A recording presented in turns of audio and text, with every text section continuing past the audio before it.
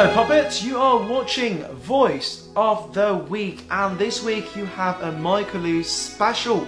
Does it sound special enough to you? Does it? Well, it certainly is quite special to me because today is actually my birthday, and I have decided that on my birthday there's nothing better to celebrate it than to be here with you on Voice of the Week and share with you some of my knowledge and to chill with you and to check out some of the cool videos sent as submissions for this week. So this week's topic is very important.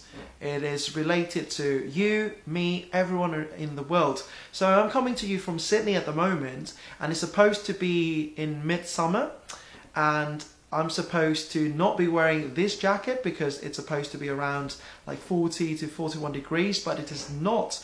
So now, when you talk about the environment, and if you want to hit the mark, if you want to impress the judges or the examiners, I think you really have to relate that to climate change, because climate change is evident in everything that we do. It has actually become a great issue recognized by many governments around the world. Basically, when I say that you have to localize the topic of climate change, what I mean is you need to relate that to the place where you live, the area where you live, because climate change takes many different forms. It affects many different regions and localities in many different ways. So you need to identify how climate change has affected your own locality. So obviously climate change results in a lot of natural disasters, unusual and unpredictable weather conditions, and you need to talk about that. And then maybe you should identify what could be some of the causes of that, some of the reasons behind that stuff. And this is where you guys have made your mark in this week. All of the submissions have actually managed to identify their own local issues, and they've all shown a great passion when they deliver that, which is a massive plus, because when you're presenting, if you're able to connect to the audience or the examiners or anyone at all, if you show your passion, if you indicate that you care about the topic, the issue, you're basically connecting to them and you're delivering the message from yourself to them more effectively that way as well. It is emotional connection, very, very important stuff in presentations and public speaking and that kind of stuff. So very good work that you guys have done this week. What is the solution? The first, we should upgrade and equip the toilet in the modern way and with the sufficient facility.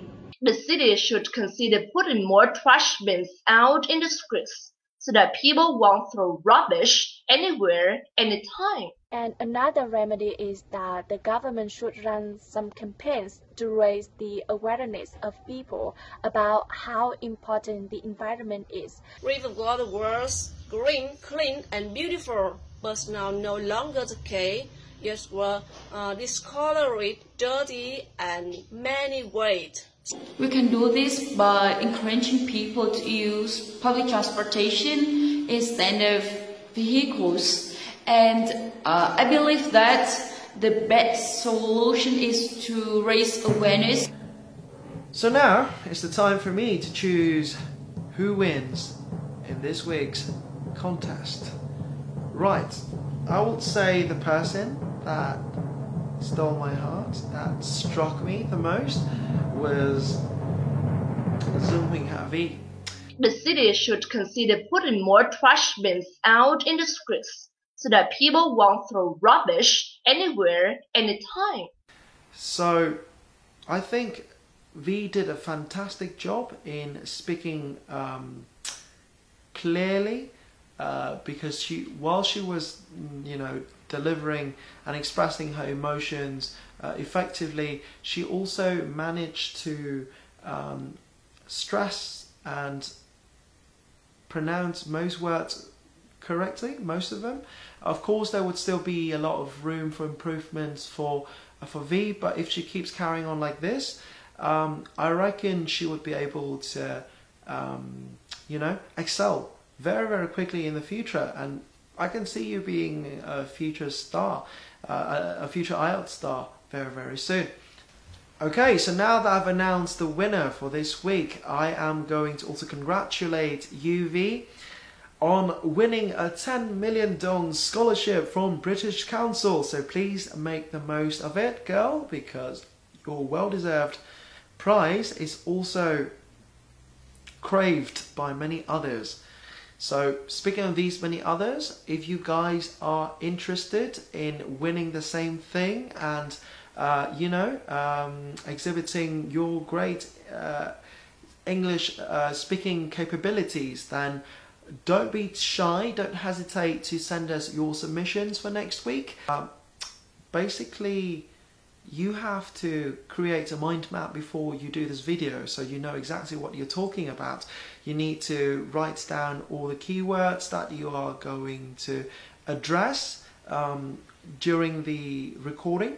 That way you can record the video faster and you can hit the points more effectively. And moreover, I would say that in terms of setting your camera angle right, this is basically what you should do. As you can see, you need to find some really, really nice space, an open space with a lot of, you know, depth in the background, and you stay closer to the camera. So this background behind me is actually quite far away. That way you can give some really, really nice sort of, I would say, composition and interface for your video. So that's one of the tips that I could give you. So yeah, don't be shy, don't hesitate to send us your submissions, and I'll see you next week in Voice of